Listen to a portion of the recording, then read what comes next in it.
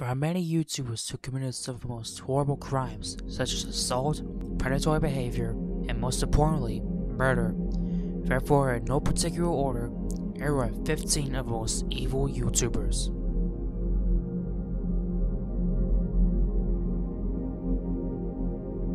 JStation is a Canadian YouTuber who is best remembered for his 3 AM challenge videos. Before his entry on YouTube, he was also known for emotionally abusing his ex-girlfriend, harassed everyone who came into contact with him, and pushed away everyone in his life, including his own mother.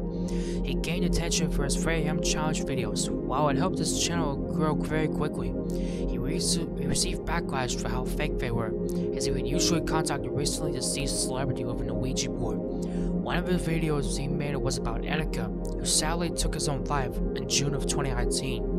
In the video, JStation does not do the Ouija board challenge at 3 AM as normal. Instead, he explains how he almost died 1 week ago at the time of creating the video.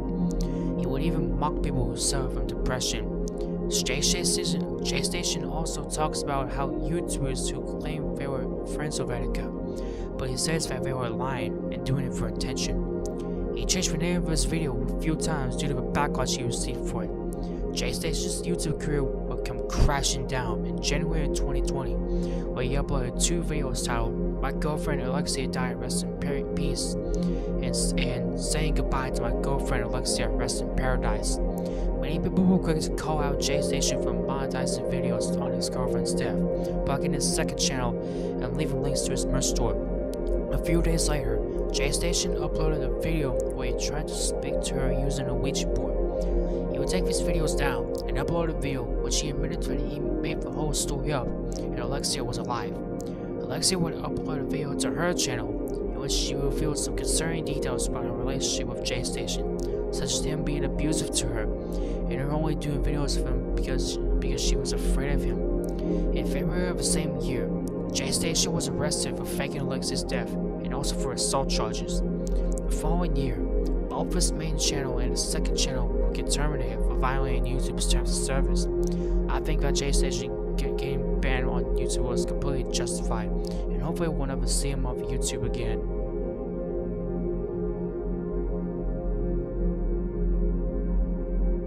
Brian Moreland, better known as EDP445, was a YouTuber who is best known for his edgy humor and content, and he would usually go on rants. In February 2020, EDP will reach 1 million subscribers, but he was denied a gold play button due to not following YouTube's community guidelines. In July 2020, the cracks in EDP's character began to show, which started his downfall. He uploaded a video to get ahead of allegations that he knew would become apparent. In the video, he said that he talked to a girl who was 15 at the time on Instagram who dressed provocatively and made sexual comments towards her. After his video was uploaded, details of the situation surfaced when several of his Instagram messages were published online. In one conversation, EDP responded to a girl named Lucy who asked for a birthday shower for her boyfriend by sending a voice memo requesting her to see her boobs. He even said that he didn't care if she was one. In November of the same year, a YouTuber named Cole Raven uploaded a video titled "Another Underage Girl Exposed Him 7 in Total." In the video, he said that EDP had talked to 7 underage girls, including 1 decoy account that he made. In April 2021, EDP's life would go exponentially downhill. Chuck Gonstein uploaded a near 1 hour long video exposing EDP for attempting to meet a 13-year-old girl. The entire dialogue between EDP and the 13-year-old girl is really disturbing and disgusting, and I don't think I could read some of the messages between the two. EDP even revealed he was willing to exchange nudes with a minor, and he even agreed that he deserved to go to jail. And the reason for all of this, according to EDP, was loneliness. EDP received tremendous backlash for his predatory behavior. Some even informed the police about the situation. EDP's YouTube channel was deleted not long after the video. He attempted to make a comeback several times, but he would fail miserably. He would even legally change his name and he would make another channel called EDP_445, but it was later terminated. I really believe EDP needs to go to prison for what he's done. Hopefully we'll never see his face on YouTube again.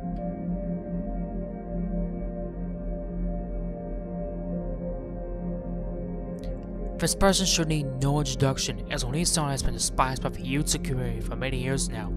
Onision has been on YouTube for 16 years as of the making of this video. It's not surprising that he's been in almost every type of controversy there is. His first major controversy happened in 2011, while he was dating Charlotte Hoganson. In the summer of 2021, he uploaded a video titled "Charlotte Forgot Me," where he said she was suffering from memory loss for up to 3 years. Unsurprisingly, Onision received backlash for not seeking emergency medical help for Charlotte instead of filming her while she was distressed and frightened. The cause of her memory loss was due to a seizure, meaning Onision used his girlfriend's possibly life-threatening experience for views. In the same year, Onision faced rape allegations from Adrian Jurgensen. He handled these allegations very poorly. He's also guilty of animal cruelty. He is responsible for the death of his pet Russian tortoise Reptile after leaving them outside in a plastic container exposed to high temperatures. This created a greenhouse effect and robbed the container of oxygen, effectively suffocating the tortoise. Onision naturally avoided taking responsibility for his pet's death, going as far as to blame his viewers for it by saying that they were just as guilty as him because they ate meat. And he even blamed his neighbors, saying Reptile died because they were noisy. In 2019, Chris Hansen, who is known for his To Catch a Predator series, created his YouTube channel and began a months-long investigation into Onision, documenting the abuse of his ex-girlfriends and his alleged grooming of underage girls. Since this began, Onision has threatened Chris Hansen both directly and indirectly, and calls Chris, quote, a stalker and a hater, due to Chris documenting Onision's controversial online activities. On January 18, 2020, Chris Hansen took it upon himself to fly to Washington State in order to get Onision's side of the story.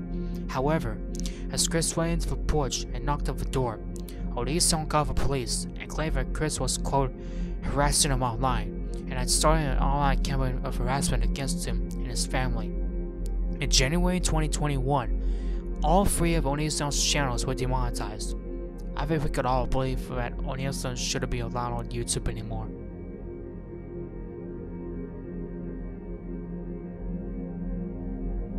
Nassim Sabs, also known as Nassim Akdam, was a former YouTuber who was known for promoting veganism and bodybuilding on her 4 channels. Many of Nassim's videos were very questionable and concerning as time went by. Her content became more and more graphic. She was an aspiring YouTube personality who was doing a nice job for herself before her channel got terminated off the site. She had 2 channels that had 11,000 subscribers apiece.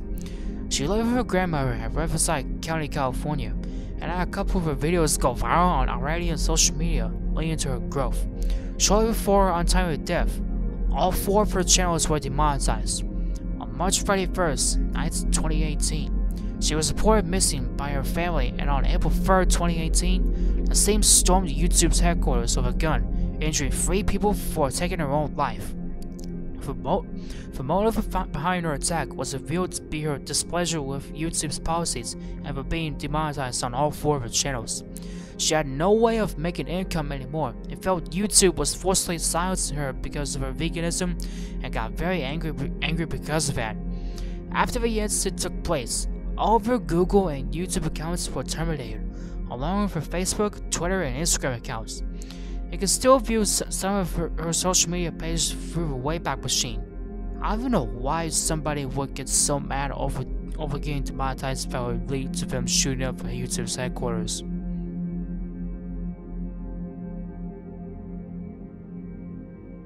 Marcus Fulton is a Belgian YouTuber better known as Lionmaker who began his career in 2013. From the beginning, he focused on uploading Minecraft content, and with Minecraft being a popular gaming juggernaut that it is, this caused his channel to rise in popularity very quickly.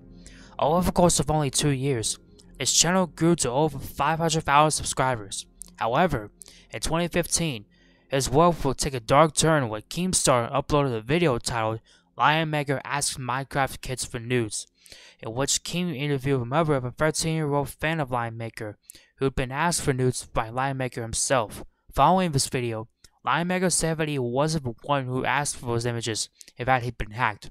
In December 2015, Another minor, 15-year-old Henry H.D., leaked a Skype conversation that he had with Linemaker, in which the latter had asked him to quote, have fun with him. In the same month, it was revealed that Linemaker had been in an online relationship with a 13-year-old girl named Paige the Panda, who regularly appeared in his videos. Linemaker pretty much lost his mind, and he admitted to the allegations against him and posted a new photo of Paige the Panda for everyone to see. Somehow, his channel continued growing, and by the end of 2017, he would reach 800,000 subscribers. However, in January 2018, his channel was terminated. In December of that year, Paige the Panda uploaded a video titled My Experience with Linemaker, in which she discussed her relationship with him, revealing that she was with him from the age of 14 to the age of 17, and that he was abusive towards her. Considering everyone had seen him post an explicit photo of her on Twitter, it's clear that she was not making any of this up. He attempted to make a comeback on a channel that he made following the termination of his original account in 2018, but that account was also taken down on September 2020. With his reputation in shambles, he's completely vanished off the internet.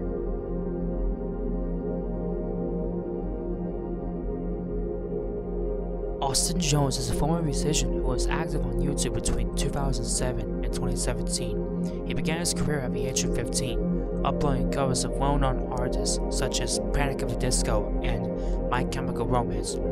These videos helped him reach over 500,000 subscribers and over 20 million video views. It's not surprising that the majority of his fanbase was made up of teenage girls. In 2015, it was reported that Austin had been messaging some of his fans online, asking them to perform acts of him on video. As these rumors began to spread, an anonymous 15-year-old girl created a petition to have Austin removed from the 2015 Vans Warped Tour. The petition did not receive enough signatures, but Austin dropped out of the tour willingly and later uploaded a video to his channel titled Setting the Record Straight, where he fully admitted that the allegations towards him were true and apologized for his actions. In 2017, Austin Jones was arrested on 2 counts of producing child porn.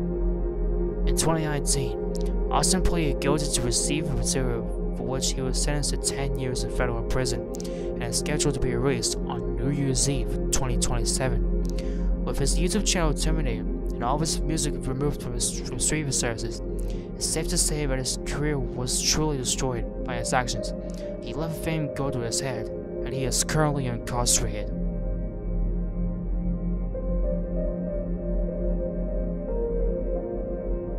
This century is going to be short.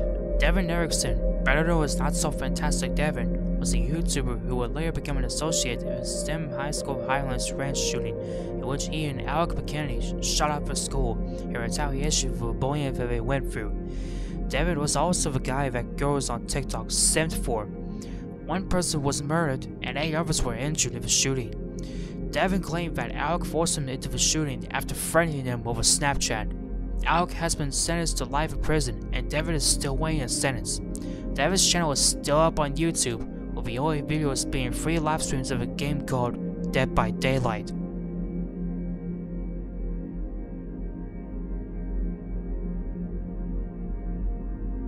Although he didn't have a huge following, Nick Bate, real name Nick Stausenberger, is a YouTuber who could be described as a lolcow. He was discovered by the CWC board, which is a forum dedicated to Christian, where people compare him to Chris due to his strange behavior online. At first, people thought he was just a weirdo with some gross habits, like never showering, never wiping after he used the bathroom, and never brushed his teeth. They would later realize that they had something far worse on their hands, when he openly admitted to being a pedophile, and also stated that it should be illegal for him to be that way. He also wrote songs about his fantasies regarding this detail about himself, which I'm not gonna play or name because they are really disgusting. His YouTube accounts are tame considering what a sick person he is, with most of his videos consist of him just rambling about nothing. However, there is one disturbing video on his main channel. In it, he plays a seemingly harmless and innocent game with his child, who is Nick's half-sister. However, Nick's sister will be the victim of a horrific crime committed by him. In 2015, Nick Bate was arrested after it was reported to the police that he had molested her. He was sentenced to a maximum of 40 years in prison, with a minimum of 16 and a half. Nick also had homicidal thoughts towards his mother, stepfather, and aunt, which, considering how unstable he is most likely would have acted on had he not been apprehended. And as of the making of his video, Nick is still incarcerated. He has appealed his sentence, but it was denied. Nick is clearly a dangerous man, and I don't think he should ever be released from prison.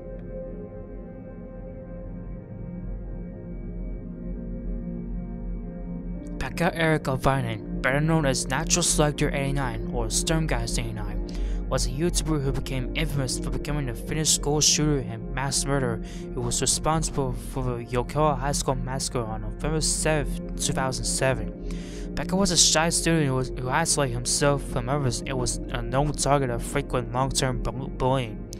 He started to display a change in his behavior, and one of his teachers recalled that he had an interest in both radical far-left and radical far-left movements. His parents tried to get him help for his anxiety and depression by sending him to a psychiatric clinic, but was given antidepressants instead of being hospitalized. It seems that he was up to no good and that authorities needed to step in. Unfortunately, nothing happened, and on November 7, 2007, Becca would head to his high school and murdered 8 people with a handgun before taking his own life with a gunshot wound to the head.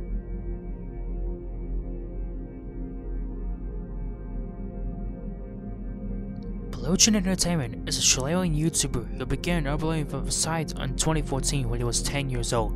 He would upload videos of him sketching his stuffed animals and let's plays of horror games. Rarely, however, he would also upload some violent MS Paint animations complete with blood, gore, and high-pitched screaming. In late 2018, he uploaded a video called Torso Slap, in which he recorded himself shoving an open can of cat food into the face of his cat, Jason Kruger. This will not be the last video of him abusing his cats. The next will be much worse. On December 18, 2018, a video he uploaded and quickly deleted 2 weeks earlier resurfaced, showing him abuse of cats to a point where a later died of his injuries. After Jason Kruger's death, he bought 2 more kittens, and also filmed himself abusing them as well, throwing one of them into his toilet. These videos attracted worldwide controversy on social media, with people calling for his arrest. At one point, an angry mob showed up at his house to get justice for the abused cats. He shrugged off the hate he was receiving, saying that he didn't care about his cats.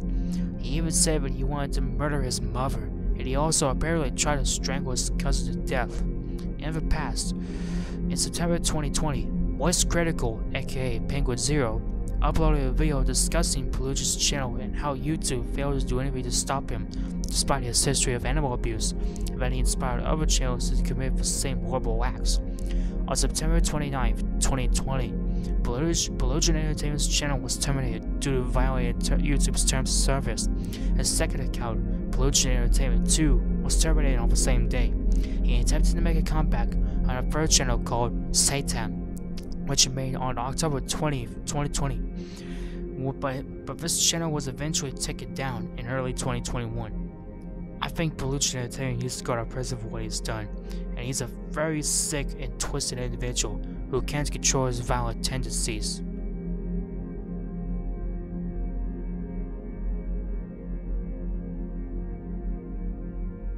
Tony48219, better known by his real name, Anthony Powell, was a 28-year-old YouTuber whose content revolved solely around spewing hate towards atheists and African American women. He had gone through numerous accounts due to him being banned from his controversial videos.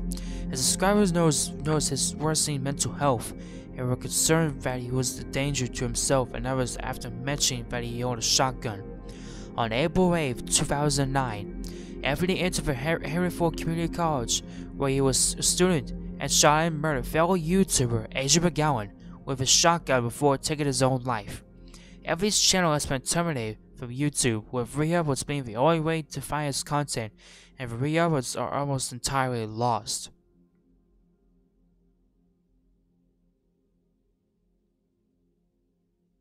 Trey Sessler, better known as Mr. Anime, is an anime and film enthusiast who formerly reviewed anime on his YouTube channel. He's known for being one of the very first people to kickstart the anime community on YouTube. He started his YouTube career in September 2006 on the channel Landscape Productions at the age of 17. At first, his channel was focused on comedy sketches that he'd make with his friends. Eventually, he moved on to creating action videos, which were surprisingly violent, consist of fight scenes involving swords and real guns that were not loaded. These videos were quite violent and contained a lot of fake gore, which Trey seemed to have a fascination with. He would eventually switch his content style by uploading anime reviews with a nickname, Mr. Anime. In 2012, he uploaded a video titled, Mr. Anime is playing something. He never revealed what he was playing, but he said he would be taking a 3-week break. Prior to this, there had been a couple of worrying videos on his channel.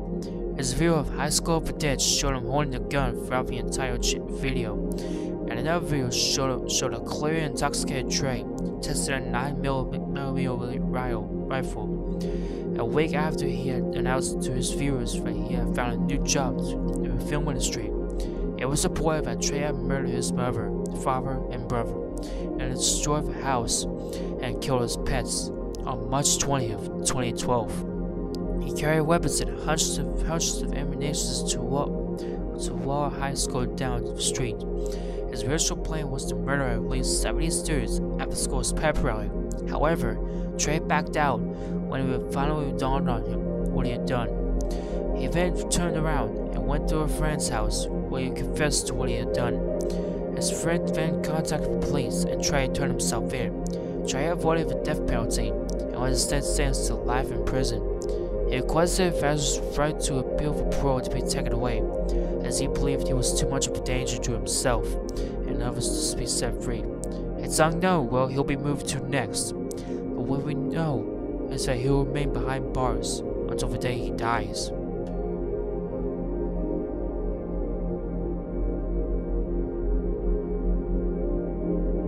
Randy Stair, or as he would like to be called, Andrew Blaze, was a YouTuber who began his career in 2008 when he was 16 years old.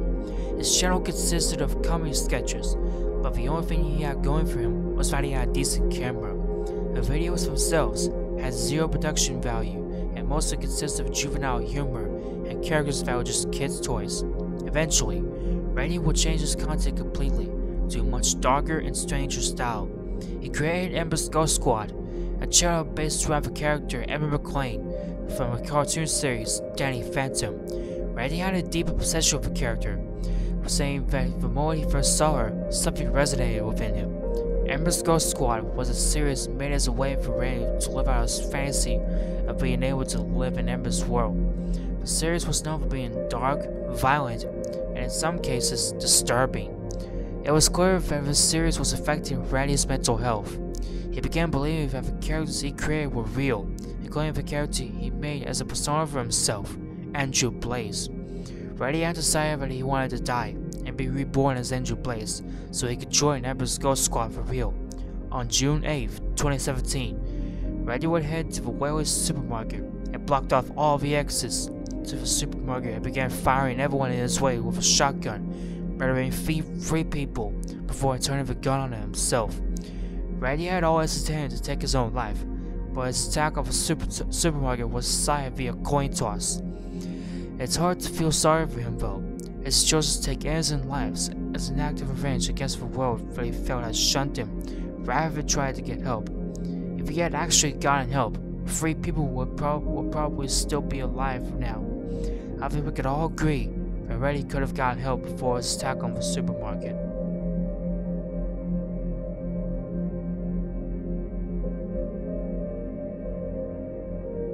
Elliot Roger was born in Lambeth, England, and moved to the United States with his parents when he was 5 years old, where he was raised in Los Angeles, California. His father, British filmmaker Peter Roger, is best known for working as a second unit assistant director for the first Hunger Games movie. Elliot had a somewhat normal childhood growing up right until his parents divorced when he turned 7 years old. After that, it was a downward spiral of jealousy and envy for others having what he doesn't, and unfortunately the spiral didn't end until it was at the very, very bottom. He would upload videos on his YouTube channel where he would go on rants about not having a girlfriend and what other men have what he doesn't. The people who were watching his videos were concerned for his mental health. On May 22nd, 2014, Elliot uploaded a video titled Elliot Rogers Retribution, which he outlined details of his upcoming attack and motives. He said he wanted to punish women for rejecting him and to punish a sexually attractive man for living a more enjoyable life than his. The very next day in Isla Vista, California, however, Elliot Rogers would murder 6 people and injure 14 others before taking his own life in the process. He was 22 years old. The attack began when Elliot stabbed 3 men to death inside his apartment. Afterwards, he drove to his sorority house and shot 3 female students outside, murdering 2. He then drove to a nearby deli and shot a male student to death inside.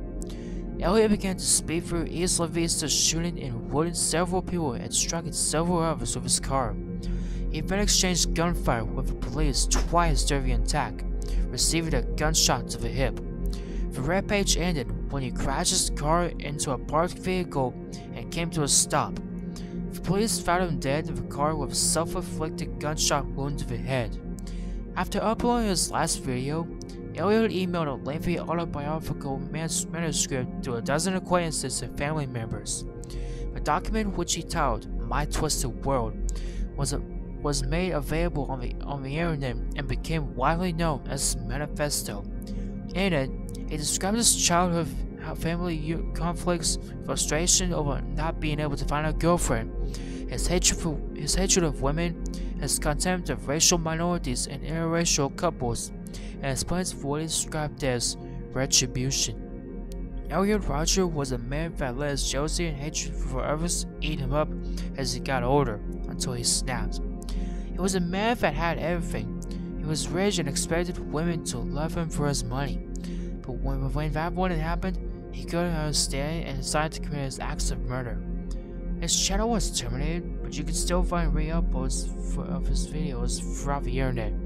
His manifesto can be found with a quick Google search for those of you that are interested.